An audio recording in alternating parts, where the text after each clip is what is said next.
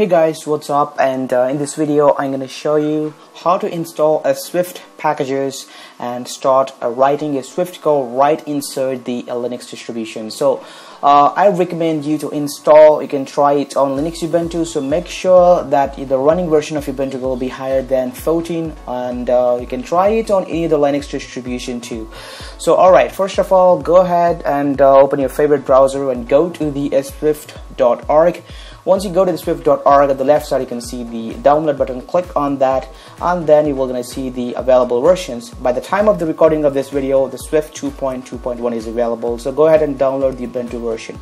Once you download the version, so in my case it's downloaded into the download section, and then there you go, the file looks like this and it ends with a .r.zz. So then go ahead and double click on it and extract it. So extract the folder right inside the home directory, which is a very preferable thing in my point of view. So go ahead and select the home directory and then click on extract. Once you click on extract, there you go, the files has been successfully extracted. And then quit that one, then go to the home directory. So once you see go to the home directory, there you go, the Swift folder is successfully extracted. So if you open that, there inside you we're gonna see the user profile as well as there you go, the binary folder. So this is the important thing, and you can see all of the files that is required to run the Swift. So there you go, this is the main file that we are using, and then go ahead and right click on that file and then go to the properties. And then you're going to have to copy this location address, because we have to add this location address to the system environment variables so that we can access it anywhere by typing a Swift using a terminal. So after that, what you're going to do is go ahead and open the terminal. So by holding the Control-Alt-T and then type this command.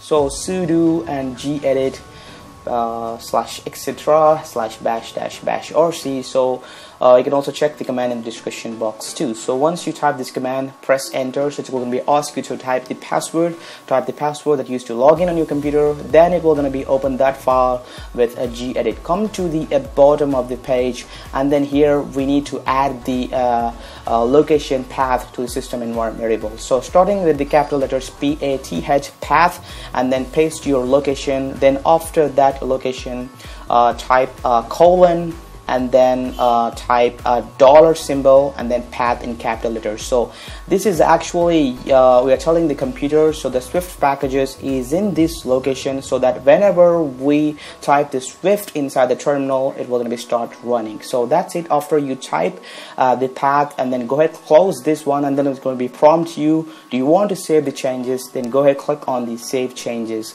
So once you click on save changes, go ahead close that, and then also exit the terminal too.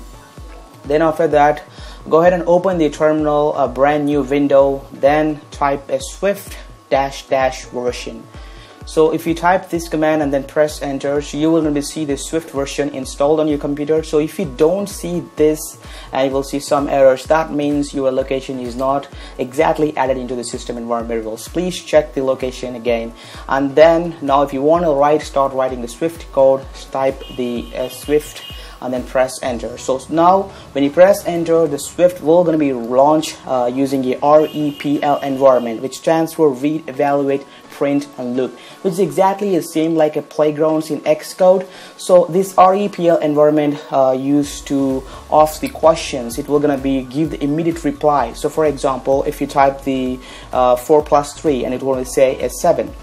You can also ask the very complex mathematical problems, and in this case it shows an error. So it will going to be allow you to create a variables, and you can also check the condition whether the variable that you're checking is it true or not. You can do whatever you want, and that means whatever you type, the value will be immediately gonna be printed out. That's why it says read, evaluate, print, loop.